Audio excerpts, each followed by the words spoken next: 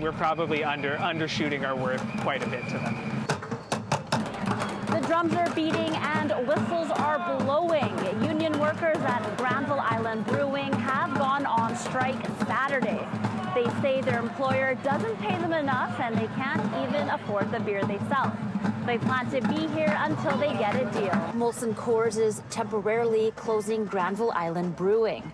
A spokesperson says it's to minimize disruptions to their team, neighbors, and visitors. Owned by Molson, and I mean, that's like a multi-billion-dollar company. So they 100% have the means to pay us like exactly what we're asking for. It's not that much more. This worker says if she got paid more, she would be able to live independently. We just want to get a livable wage for the city. It's expensive to live here. Aaron Nakonechny is one of the union workers at Granville Island Brewing and has helped organize this rally.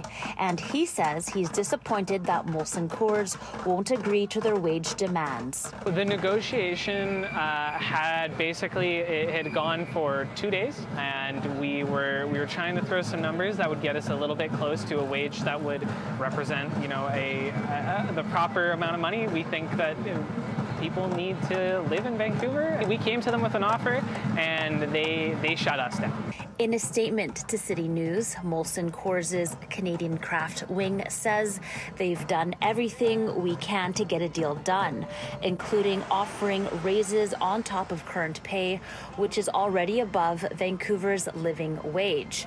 We have also proposed mediation to help us reach a positive agreement, which the union has refused. According to Molson Coors' website, it's the 5th largest beer company in the world, with net sales reaching just over $10 billion in revenue in 2022. And as you go through that tiers, I think right now we're capping out at about $21 an hour. Nakonechny says the new wages Molson Coors is offering isn't enough.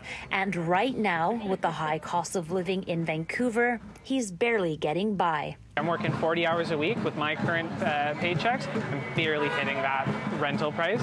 The workers here plan to strike until they come to an agreement with Molson Coors. In Vancouver, Angela Bauer, City News.